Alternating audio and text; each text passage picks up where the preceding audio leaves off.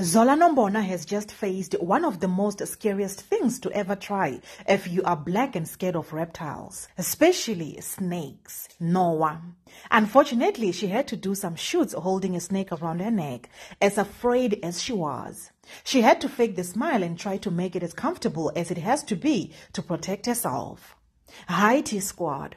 The shoot was a success and she handled it like a pro, although she had all the nerves and the emotions running through her mind and body. Connect to the sunshine. Yeah, you can always connect to sunshine. Give me a comment.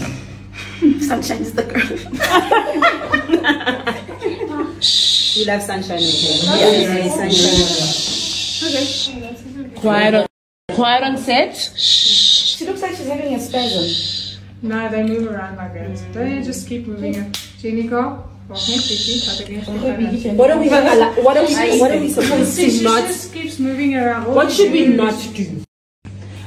You should just not squash her. If she wants to move around, you just let her go. The neck is the easiest way because then they feel comfortable.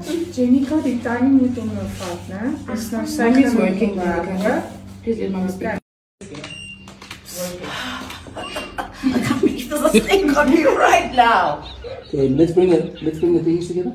Can we turn it? Turn more. Yes. Okay. This is so hectic. That already serious. Yes. Ooh, beautiful. Okay, let's work on a close up. I want to just get close. So There's some water. She soldiered. And I take this as a life lesson. Even though what you are facing may be as scary as a snake, as dangerous as a snake, don't drop it. Don't throw in the towel. Handle it like a pro.